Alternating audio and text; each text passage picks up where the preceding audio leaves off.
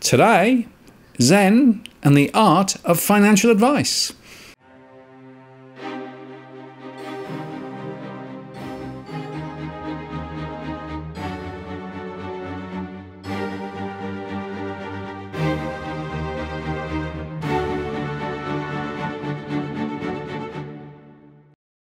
Hello again, it's Martin North from Digital Finance Analytics. Welcome to our latest post covering finance and property news with a distinctively Australian flavour. Today, I'm joined by Tim Fuller, Head of Advice at Nucleus Wealth. Hi, Tim. G'day, Martin. Great to be back on again. Well, thanks very much for spending some time with us. And look, I want to explore with you this whole concept of financial advice, because I get a lot of people really confused about this, right? So on one hand, they feel they need advice and they sort of say, well, you know, I'm sure I could get some really good ideas. But on the other hand, they've also heard lots of stories of bad advice, where advisors effectively take people into different product sets that actually benefit the advisor rather than the investor. And of course, we've got now a whole bunch of different modes of advice compared with what we had. So I'd like to unpack that a bit if I could. Absolutely, yeah, sure. Ask away. Okay, so in the old traditional mode of advice, it tended to be a long conversation covering everything from what your risks are, where do you want to invest, you know, how long do you want to invest for, have you got a will, etc., etc., etc. And out the end of it, out the sausage machine comes well, you should probably do this then, or you should do that then. And in some cases, then advisors would perhaps even transact and support. Very expensive, very long-winded, very complicated. And the question I get is, how effective do you think that was? Well, look, yeah, it's a great question, and it certainly brings into frame the ways of the old, and I guess, you know, the exciting sort of opportunities that we're faced with, you know, going forward, and the way that advice is certainly evolving. Look, a huge part of the old way, and we've got to be careful here. We're generalising because there has been, you know, good quality advisors throughout time, but one of the big problems in the past was the proliferation of product and how that was then influencing advice. A big part of that was then obviously going to an advisor. You need to work out whose barrow they were pushing, and that's what made it very hard. And that's what the opaqueness of exactly who was getting paid and how they were getting paid is, of course, where a lot of these unfortunate stories have come from. So in the old days, a lot of those advisors would effectively have been paid by the fees off the products they sold, rather than an overt commercial arrangement, right? Well, that's right. Absolutely, Martin. And look, the days of commissions, in particular investment commissions, which sort of ended around 2012 with the future of financial advice reforms, was really, I guess, a turning point in the way that an advisor could view a client situation and then recommend products. If the advisor was getting paid a big commission, that would influence the advice, and by turning that off and closing that down, it was a step in the right direction. It wasn't, you know, a complete shift change, but it certainly did move the process of advice and also, I guess, the reasoning for advisors wanting to enter into the advice industry, which is a paramount thing. And certainly, in my experience, and I guess I'm a post 2012 advisor coming into the industry after these sort of commissions were removed. There needed to be a big drive to obviously benefit the client and build a relationship and make this a long-term and enduring relationship in order for it to work both for obviously the client, but and also for the advisor in maintaining that client relationship. Right. And so one of the things that really has come to the fore is this idea of best interests, right? So effectively, advisors now are clearly obligated to work for and in the interests of the client, whereas previously in the old days that really wasn't very true. Well, yeah, I guess you could say there's certainly been some egregious cases of really poor advice that was driven by these high commissions and products that were basically, you know, creating such an impetus to be recommended by people that were willing to do so, that it, you know, they created the various scandals and really problematic periods, particularly through the GFC, which is an illuminating point, I think, for poor product and poor advice and exactly what can happen when markets turn and the amount of damage it can do to clients, financial futures. Absolutely, and wholeheartedly agree with the changes for that reason. Going forward from there, though, I guess what needs to happen now is people need to perhaps look at giving advice a go again. And look, I've spoken to many people throughout our journey at Nucleus Wealth who have stopped, even considering advice because of some of the poor practices that they saw or experienced themselves through things like the GFC and those sort of years after that. And it really took them, 5-10 years to start thinking about speaking to somebody who had the word financial advisor or financial planner, or even just reaching out into that part of the industry again, which is quite sad. I'm doing everything I can to try and reverse that and bring the message back out there again that the industry is changing, and there are many different opportunities to seek advice, not necessarily the full advice, as you mentioned at the start there, the big long drawn out process. It's very involved. Often very expensive as well, and particularly now where the compliance levels, of course, with higher levels of regulation, means that advice is now more expensive than ever to produce, which obviously then makes it more expensive to the client and the end user. And so what's happening now is the industry is effectively evolving to find efficiencies and also to harness some of the new emerging technologies that have come out there that give people the opportunity to seek smaller amounts of advice for smaller issues that they may be immediately needing help with, without having to then broach the entire subject of their whole financial future and all the different facets of advice. Still relevant when it's required, but little baby steps, I think, into seeking advice and getting the right advice at the right time, I think is the future going forward. And it's worth, I think, breaking it down, right? Because you say, absolutely right, there is still a place for the full Monty, as it were, which is saying, well, what are you trying to achieve? What is your risk profile, et cetera, right? There's a bunch of big questions there, and some of those questions are actually quite hard to answer. But then there's a step beyond that, because once you've got a sense of where you're heading and what you're trying to achieve, the next step is then what's the most effective mechanisms and what are the right selections to make. And so that's a different part of the conversation. And then there is a structural question, because, of course, the old philosophy is, well, you probably want some things that are actually less risky than others. And some will be long-term, some will be short-term. So there is, if you like, portfolio construction and optimization. And then there is the execution and delivery element, right? So that's the sort of the value chain that I see across the advice. And I think quite often people get confused about which part of the puzzle they're actually in the middle of. Look, 100%. And look, speaking around the new technology and obviously digital advice, and that's something that we've used very successfully at Nucleus Wealth, we're very mindful of the fact that it really only serves to do one small component very well. And then you've got to have the ability to break out of the online piece if it's not suitable and we need to look at it or address it, in a human format, and so by doing that, what you're doing is you're ticking a box perhaps for people that do need exactly what, say a digital advice service can do. And investments is just one. And as, I guess, technology grows and also people's acceptance to use technology, which is, I guess, the other side of the coin in getting, the right solution at the right time and at the right price. One of the beauties of digital advice is it can be delivered cheaply and quickly. But it doesn't, in my eyes, it will never completely overtake, the sit-down human face-to-face element for much broader areas. And I guess depending on the client's needs, and this is always coming back to the client's needs, you need to work out what's the most appropriate course of action.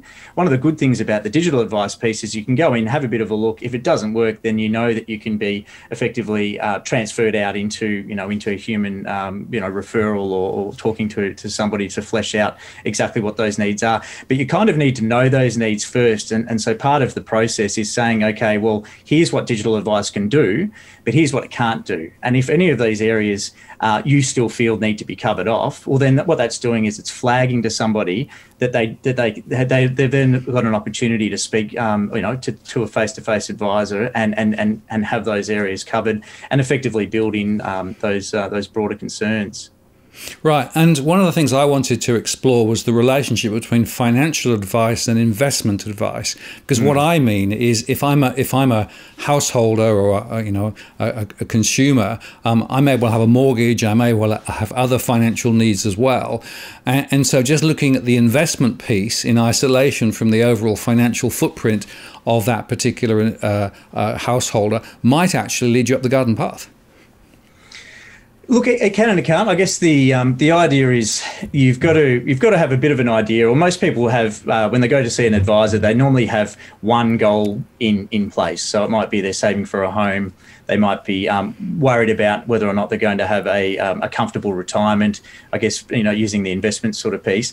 Speaking to an advisor can then flesh out other areas as well, and quite often they can dovetail in. And quite an easy one is looking at whether or not you may have a mortgage and you're wanting to pay it down.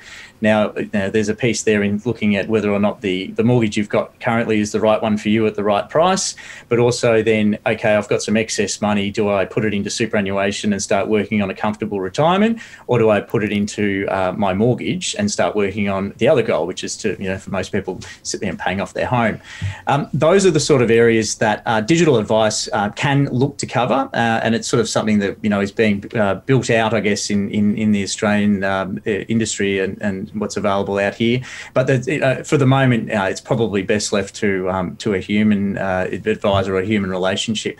The other component as well, of course, is the problem that you've got today may be solved, which is great, but life is life and things change. Yeah. And so the relationship can be important as well from that regard, because the plans you set in today, in a couple of years' time, could be a change of job, change of home. There's all sorts of variables in that sort of, in everybody's life. That obviously then the plans need to be updated on a reasonably ongoing basis. Just on that though, I guess, and this is sort of looking in the past, more often than not, whether you have a typical face-to-face relationship, you can always call them and set up times. But, you'll often just have maybe it's a half yearly or an annual meeting. You've got to go into the city. You've got to, make some time in the office and, book out a day and do all the rest of it. An interesting little piece, I guess, of 2020, and it's been an interesting year, I guess, in many regards, is the industry itself, the financial advice industry, of course, have had to move to exactly what we're doing now, the Zoom experience. Of course, what that's done for advice, though, is it's meant that you can have much shorter, more powerful, punchier meetings, I guess, for shorter term issues without having to sort of save them all up for your annual meeting with your advisor, in which case, anything can happen. And I actually see that as a real positive for where the advice industry is going. It means that, both on the client side, there's a huge efficiency in saving time and being able to just get in front of an advisor quickly. At the same time, from an advisor's point of view, you can see a vast number more clients sitting in your office or sitting at home or wherever you are and getting the job done without that time of having to sort of commute around and set up times and book meeting rooms and all the rest of it. So look, I think that's a real positive going forward, and I can see that really being a leg up into people getting good quality advice in a much more efficient and timely manner going forward from here. So yeah, so I think that's very good, and of course the digital connectivity really allows people to take more control for some things.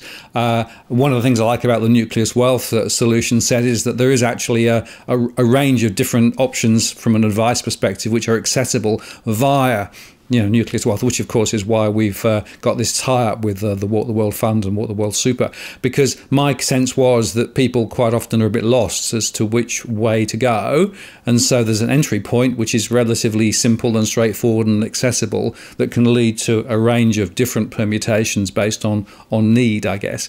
And the other point, of course, to underscore that, is this isn't a set and forget thing, is it? You can't basically say, right, my investment strategy for the next 15 years is X, and then forget about it, right?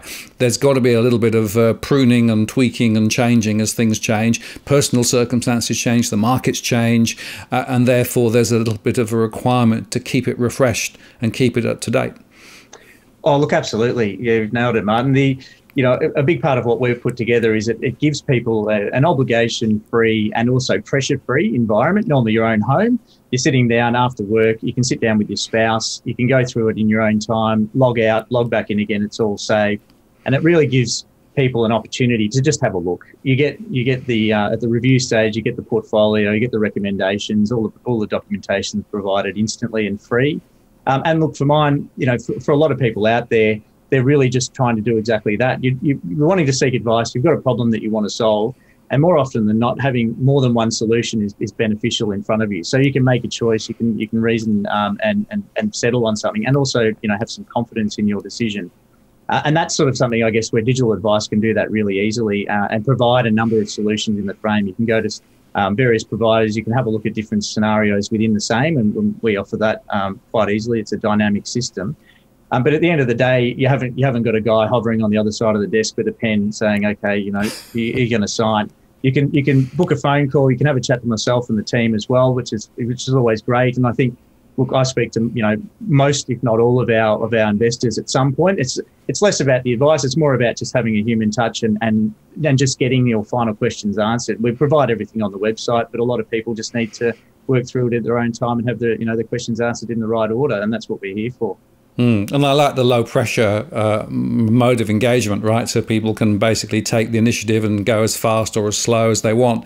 The other point, though, I just want to sort of end on is the concept of Nucleus Wealth, right, is something also very important, because what it basically says is there is a core investment element which effectively should be relatively contained and low risk and managed, but you've still got the option of experimentation around the edge, right? But this is about the core of your investment strategy, isn't it?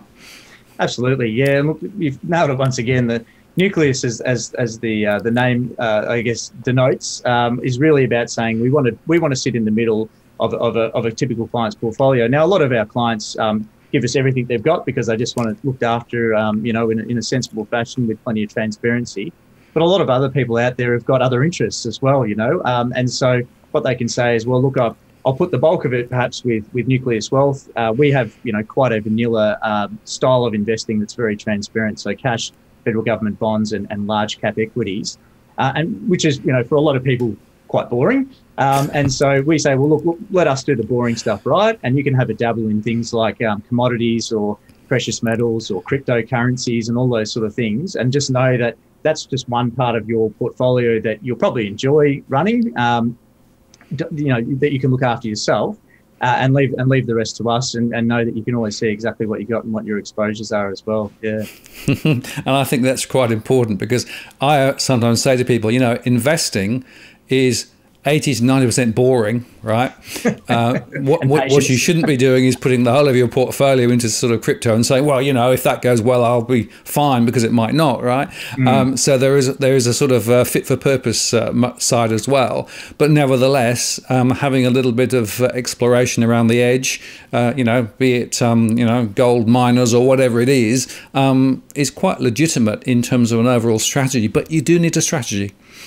Exactly right. Yeah, and as you say, the ability to focus on what you like doing means that you often then disregard diversification, which is one of the crucial components of putting together a long-term portfolio, or even a short-term, just a quality portfolio. And so by saying, okay, well, I realise the fact that large cap equities and tactical asset allocation, making sure that I'm out of problematic markets in times like we've seen in 2020. Is important, but I don't want to sit there and look after that part of it all day, because I like reading, about gold miners, and I think there's some good opportunity there. And so by having that piece where you can say, okay, I can hive off some money, I can keep it with these guys, I know exactly what's going on over there, I've set it up well and I'm comfortable with it, means that you can then get up every morning and just run one small part of the portfolio and not turn into a day-to-day personal fund manager. Absolutely. And, the reason we pick the title Zen and the Art, because this is more than just mechanics, right? There is actually a whole philosophy here, which is important that people understand it, because actually the philosophy will guide you to a much better outcome rather than just reacting tactically to what's going on. Look, absolutely. And this is a big part of getting external help, I think, in any facet of human life. If you've got a very expensive car, you're generally not working on it yourself, because you know that if it goes wrong, it starts getting expensive very quickly. Your financial future for mine is exactly the same, and that's why you get professional help in there. You've got to find the right help that's giving you good advice, telling you what you're doing, and it's coming at the right price, of course, and that's where it can be difficult. But by the same token, by recognizing the fact that you need advice and that you're happy to take it, then you're really just taking a small step into what's, the right direction for mine as well. So look, there's plenty of people out there. There's plenty of advisors out there as well. And, a big part of realizing that you need advice is then looking forward and going, okay, where am I going to get it from and who do I trust? And, for mine, well, I guess for ourselves as well, we've put together a very transparent model. We're very open about what we do, and we talk about it on your show, of course, and on our own podcast every week as well. So we like to think we're making all the right noises and heading in the right direction.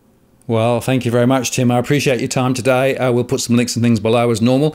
And I think we might come back and have a more detailed conversation about the mechanics of advice, perhaps in a separate show. But thanks for your time today. Wonderful. Great to be back on again. Good on you, Martin. Thanks. Bye-bye.